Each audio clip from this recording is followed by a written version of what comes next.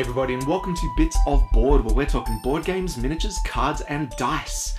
My name's Michael, and today we're checking out a game by the name of Iwari. Iwari is an area control game where players each take control of a civilization, guiding them as they explore and settle their people across the land. I'd say gameplay is pretty abstract, but the theme is a lot stronger than expected, with the whole natural flow of gameplay reflecting this migration. It reflects it a lot more than I thought it would.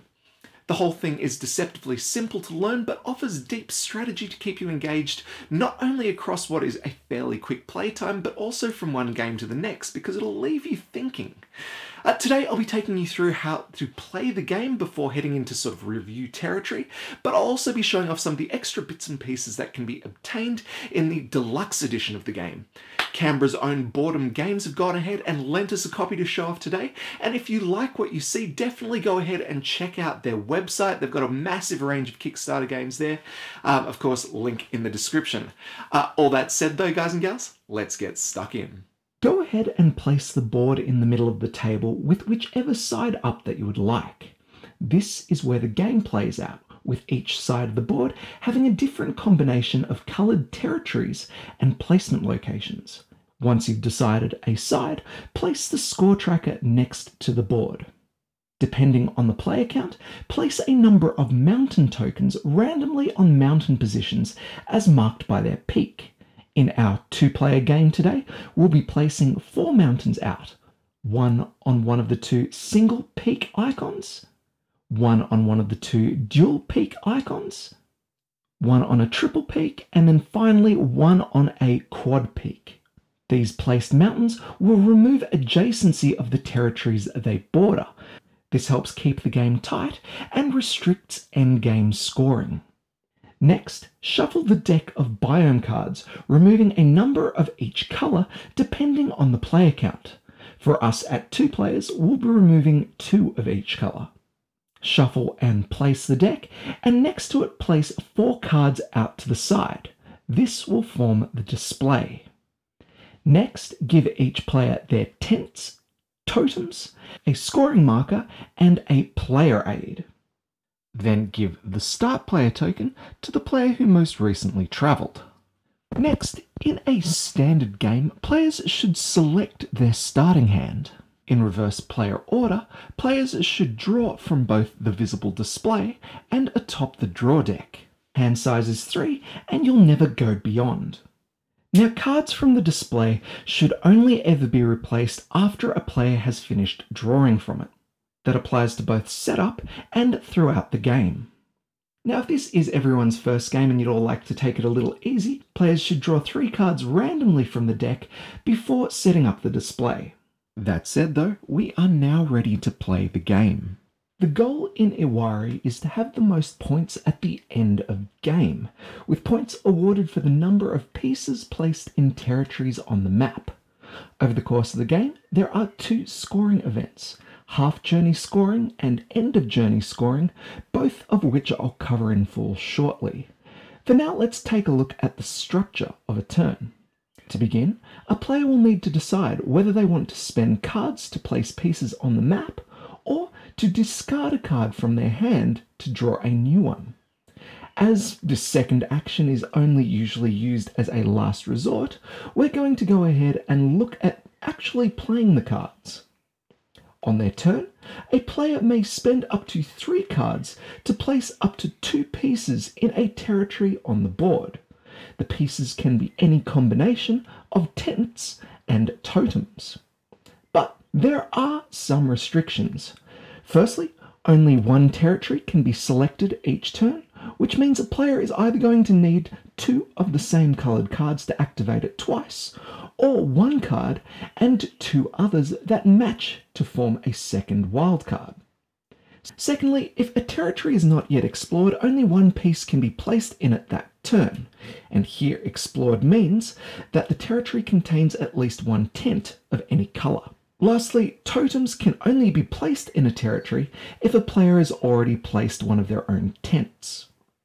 If a player chooses to place a tent, they place it in one of the unoccupied small spaces in the territory, 1 per space. If a player chooses to place a totem, they place it in the large space in the territory atop any others if present. The maximum number of totems that can be present is equal to the number of tents in majority within the territory. For each piece a player places, they discard the required cards and then, once done, draw back up to 3. Player then moves to the next player, and that's mostly everything there is to a turn here. But I did mention that we're playing a 2-player game, right? See, at this count, we have to introduce a dummy player to keep the map tight. But it's not an automaton. It's not game logic that we're competing against here. It's each other. You see, if a player still has a card in their hand at the end of their turn, before drawing up, they must take an action as the dummy player, choosing a territory, spending a card, and placing a piece just as a normal player. But the catch is, guys and gals, this dummy player scores points, so it's possible to be beaten by it. Most likely, though, your opponent will use this extra turn to spoil all of your best laid plans. But the good news is, guys and gals, you can do the same. Moving forward though, after a player's turn is over, play will continue clockwise, going around until the draw deck is first exhausted. This initiates half journey scoring. Here we shuffle the discard deck to reform the draw deck. The current player finishes drawing up any cards they need to fill their hand. The display is refreshed and then tent scoring occurs. In each territory, the player with the most tents gains points equal to the total number of tents in that territory, not just their own.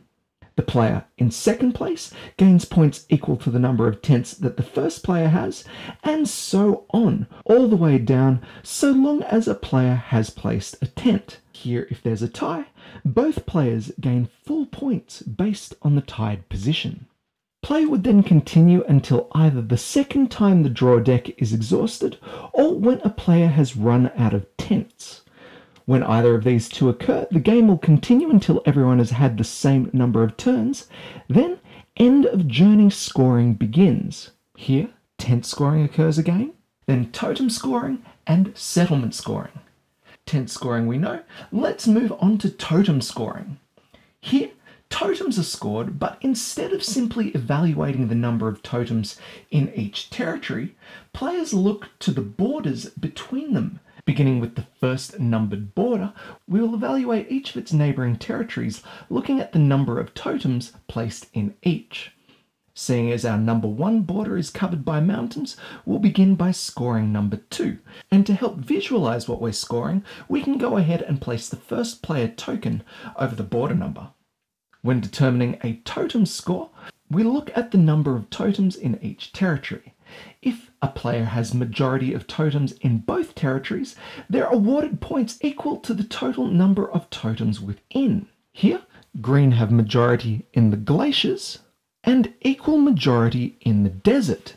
Because of this, they're going to be awarded 7 points. We go from 2 to 3, and we evaluate the next border. In this case, while both green and red have majority in the desert, nobody has majority in the coast, meaning this border is not going to get scored. We continue around until all borders are scored. Now there is one final scoring opportunity based around how a player has placed their tents, and that is settlement scoring. A settlement is classed as any uninterrupted grouping of 4 or more tents connected by 1 or more paths on the board. For example, blue over here has a settlement of 6 tents, meaning they now gain 6 points, and it's possible for players to have formed multiple settlements over the course of the game, and they're going to score points for each. At this point, the player with the most points wins, with the tiebreaker coming down to the player with the most unused pieces. And that, guys and gals, is the game. Now, there is one little addition that I'd like to mention, which is included with the base game, and that is the whole feats system. Feats are a bonus achievement, for lack of a better word. Players can strive for these in order to bolster points scored during tent and totem scoring. There are 4 types in the base game, with players able to include any number when playing. The first two affect tent scoring.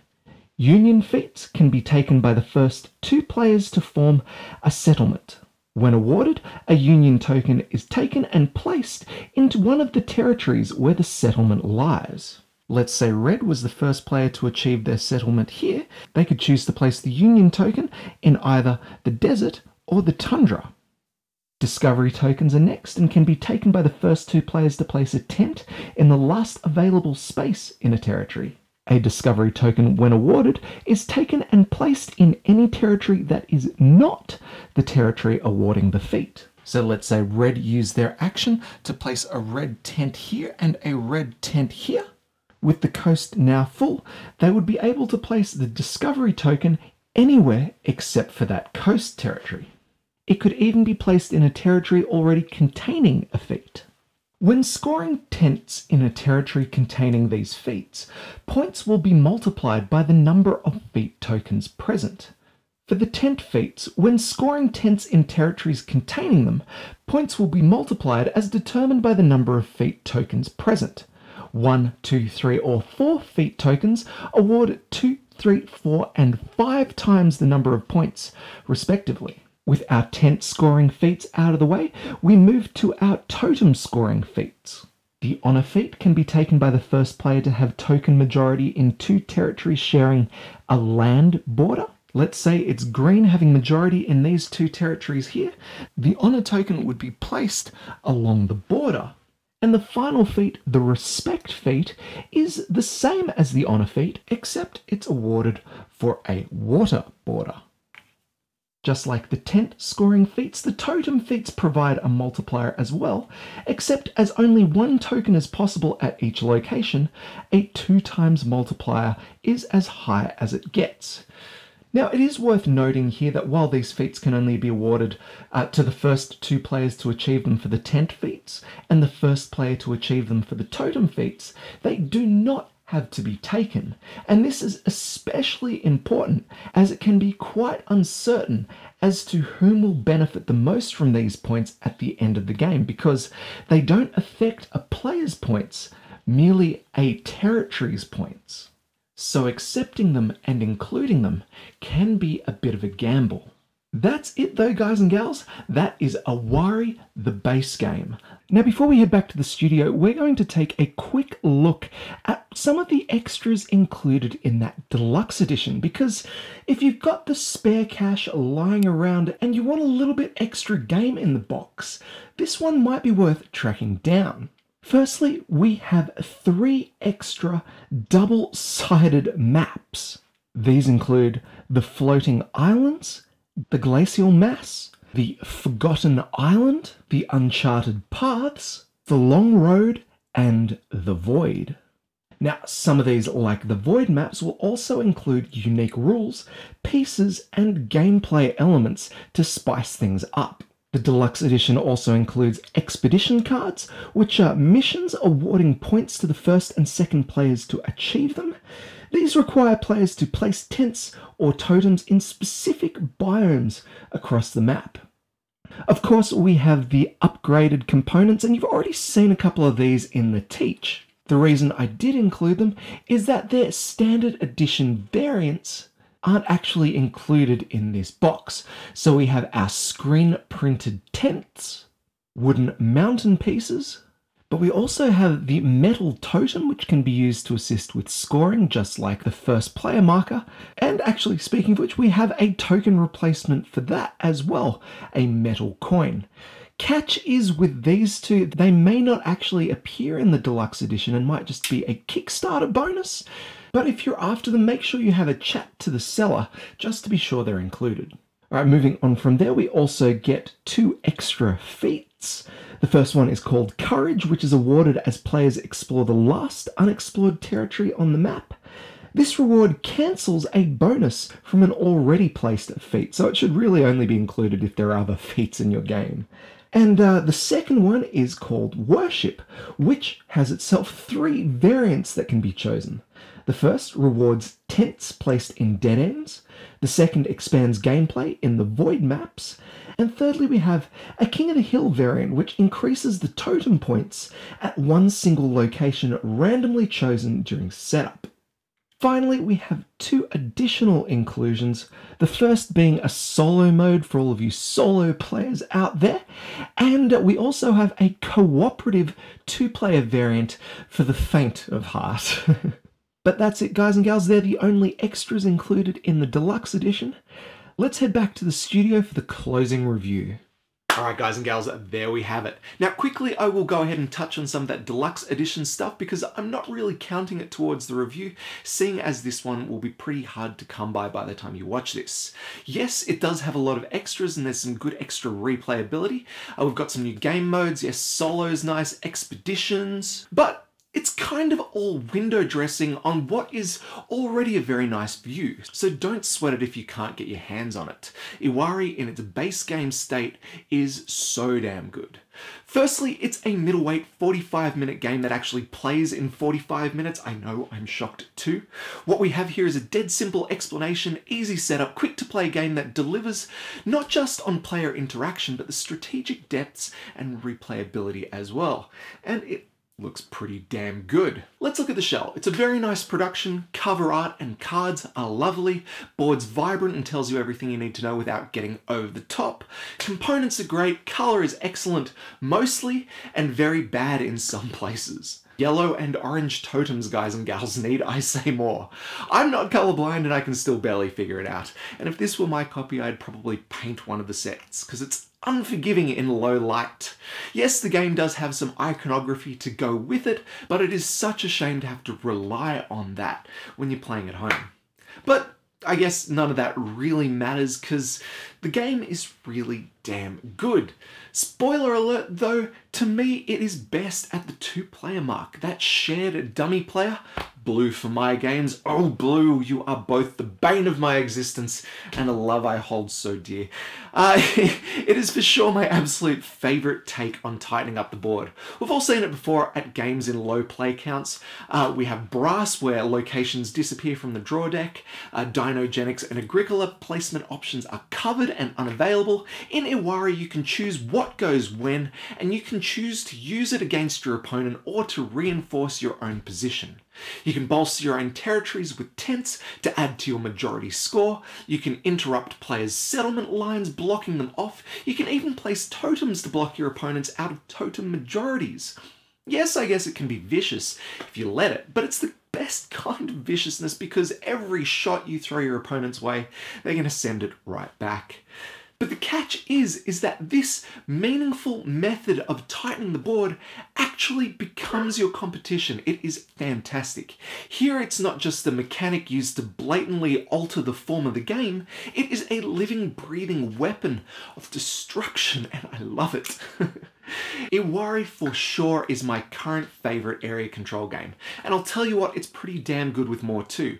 Its only competition for me, straight up area control at this weight, is probably Ethnos, which is another really good one with a ton of game in the box, but right now Iwari has got me. So simple to teach, so simple to play, and it's quick too. I love it. But we'll probably call it there, guys and gals. That's enough from me. So if you've enjoyed the video, make sure you like, comment, and subscribe, and do all the things that you guys can do to help this channel grow. But besides that, I think we are about done. So as always, my name's Michael. This is Bits of Board. We'll catch you next time.